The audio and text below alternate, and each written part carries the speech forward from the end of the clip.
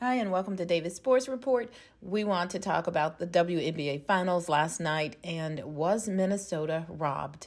So, if you watched the game, actually the entire series was off the chain. Like, every game kept you at the edge of your seat. There was competition. One team would be leading in the beginning just for the tables to switch in the second half. But last night's game, Game 5, came down to really a foul near the end of the game where Breanna Stewart got fouled. Supposedly, a lot of people disagree with that. Let's hear what the coach had to say. Certainly did.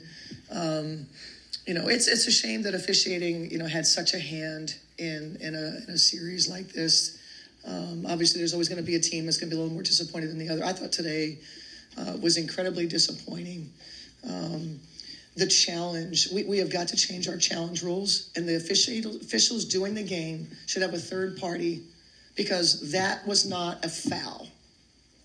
That call should have been reversed on that challenge.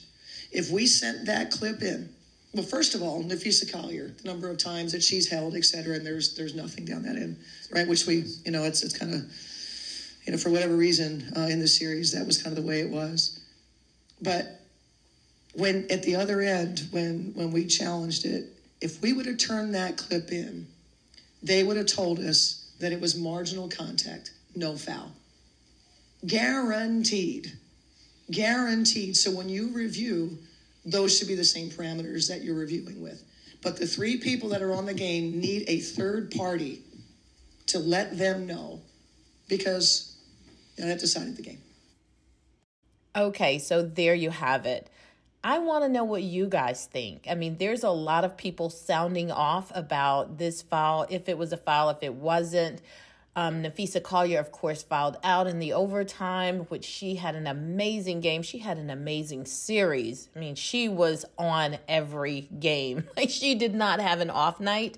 And it's like my counterpart said, there were some calls that was called when the game was in Minnesota also that were a little bit, as we like to say, sus. So let us know what you think. Was Minnesota robbed? Put your comments below. We would love to hear what you think about it.